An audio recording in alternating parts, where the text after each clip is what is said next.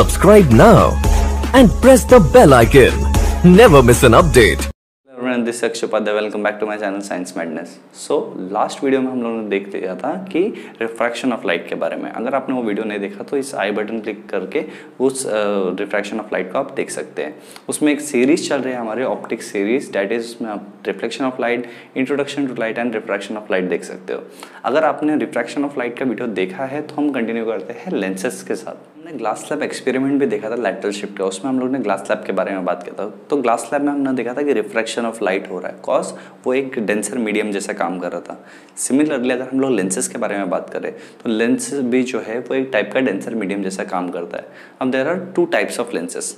और बेसिकली हम लोग देखे जाए तो convex lens and concave lens. So concave and convex lens में फ़र्क क्या है, तो इसको समझने के लिए आपको बेसिक ज्योमेट्री पता रहनी चाहिए. जैसे कि हमें अगर एक कॉन्वेक्स लेंस बनाना है तो उसे हमें क्या करना पड़ेगा कि दो सर्कल्स लेने पड़ेंगे जो कि इंटरनली टचिंग सर्कल्स होंगे. जैसे कि इस इमेज में हम देख सकते हैं कि दो सर्कल्स है जो कि इंटरनली टच कर रहे हैं. तो इससे हो क्या रहा है, बीच का जो पार्ट है वो एक शेप बना रहा है, that is of convex lens. अब इसको समझते हुए अगर हम देखें कॉन्केव लेंस के लिए तो यहाँ पे भी हमें दो सर्कल्स लेने हैं, whether it be same circle मतलब कॉन्ग्रुएंट सर्कल्स हो या नॉन कॉन्ग्रुएंट सर्कल्स हो. तो अगर कॉन्ग्रुएंट सर्कल्स है तो क्या होगा कि अगर वो टचिंग सर्कल्स ना हो, that means they are not touching circles, तो उनका जो शेप बन रहा है बीच में that is of a concave lens. अगर हमें ये सब समझना है कॉन्वेक्स लेंस और कॉन्केव लेंस तो हमें कुछ चीज़ों के बारे में पढ़ना पड़ेगा. That is what is centre of curvature, radius of curvature, principal focus, focal length and so on. सो इस सबको समझने के लिए हम लोग उसी डायग्राम को फिर से देखते हैं. अभी मैंने बोला अगर आपको कॉन्वेक्स लेंस या कॉन्केव लेंस बनाना है तो आपको दो सर्कल्स की ज़रूरत है. तो एक सर्कल बनाने के लिए बेसिकली क्या क्या लगता है, सेंटर पॉइंट एंड उसके बाद उसके लिए एक रेडियस कि कितना बड़ा सर्कल बनेगा. तो ये सब पॉइंट्स अगर हम लोग यहाँ पे देखें तो जिस सेंटर से बनाया गया था वो circle that was called as centre of curvature. और जो पॉइंट जहाँ से सेंटर से जहाँ तक सर्कल जा रहा है that is called edge radius of curvature. अब क्यों नाम दिया जा रहा है कर्वेचर, कर्वेचर का मतलब होता है अभी ये यहाँ पे हम लोग पूरे सर्कल को कंसिडर नहीं कर रहे हैं, हम सिर्फ एक कर्व को कंसिडर कर रहे हैं सर्कल के, इसलिए उसे बोलते हैं centre of curvature and radius of curvature. तो इस डायग्राम में हम लोग देख सकते हैं what is centre of curvature and this diagram denotes what is radius of curvature. तो अब प्रिंसिपल एक्सिस क्या होता है, अगर हम देखिए दोनों सर्कल के अलग अलग सेंटर्स है और उन सेंटर्स को हम ज्वाइन कर देते हैं, दैट इज इस सेंटर से लेके इस सेंटर तक का डिस्टेंस को अगर हम लोग ज्वाइन कर देते हैं तो this axis is called as principal axis.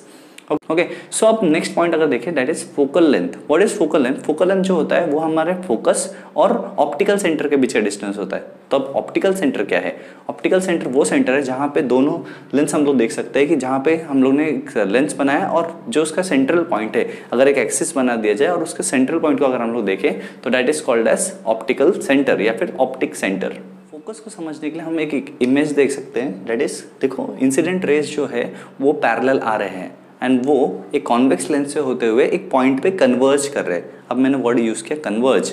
अगर आपको ये पॉइंट पता है व्हाट इज कन्वर्जिंग, मतलब आपने लास्ट वीडियो देखा है या नहीं अगर देखा है तो उसका मतलब क्या होता है. कन्वर्जिंग का मतलब होता है सोर्स ऑफ लाइट अगर आ रहा है कहीं और डायरेक्शन से और वो सब जाके एक पॉइंट पे मीट कर रहे हैं, that is called as converging point. सो यहाँ पे जहाँ पे वो कन्वर्ज कर रहे हैं that point is called as focus. Okay, सो ये क्या अप्लाई होगा कॉन्केव लेंस के लिए भी, हाँ ज़रूर अप्लाई होगा. तो यहाँ पे क्या हो रहा है कि रेज ऑफ लाइट जो है पैरेलल जा रहे हैं कॉन्केव लेंस के थ्रू एंड वो डाइवर्ज हो रहे हैं. अगर आप इमेज में देखो तो डाइवर्ज हो रहे हैं, दैट मीन्स वो दूर जा रहे हैं. तो फोकस कैसे पता चलेगा, तो इसमें हमें एक इमेजिनरी फोकस लेना पड़ता है. दैट मीन्स अगर जो डाइवर्जिंग रेस है उसको हम लोग ट्रेस करें पीछे की तरफ तो वो भी जाके एक पॉइंट पे मीट करेंगे and that point will be called as focus.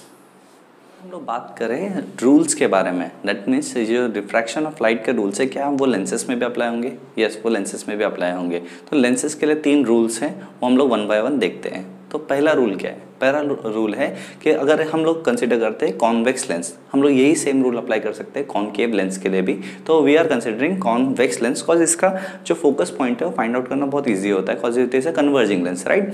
सो जब कॉन्केव लेंस के हम लोग ने कंसिडर किया, एक प्रिंसिपल एक्सिस बना लिया हम लोग ने. अब हम लोग कंसिडर करते हैं कि एक जो इंसिडेंट रे ऑफ लाइट है वो पैरेलल आ रहा है प्रिंसिपल एक्सिस से. सो रूल 1 बोलता क्या है, रूल 1 बोलता है कि जब incident ray of light comes parallel to the principal axis then the refracted रे, यहाँ पे मैं बोल रहा हूँ रिफ्रैक्टेड नॉट रिफ्लेक्टेड। हमने अगर इंट्रोडक्शन टू लाइट और लाइट के जो पहले जो हम लोगों ने रिफ्लेक्शन ऑफ लाइट में देखा था उसमें हम लोगों ने बात किया था रिफ्लेक्टेड रे के बारे में, यहाँ पे हम बात कर रहे हैं रिफ्रैक्टेड रे के बारे में। सो बहुत ही ध्यान देना आपको कि यहाँ पे वर्ड क्या यूज करना आपको, रिफ्रैक्टेड रे।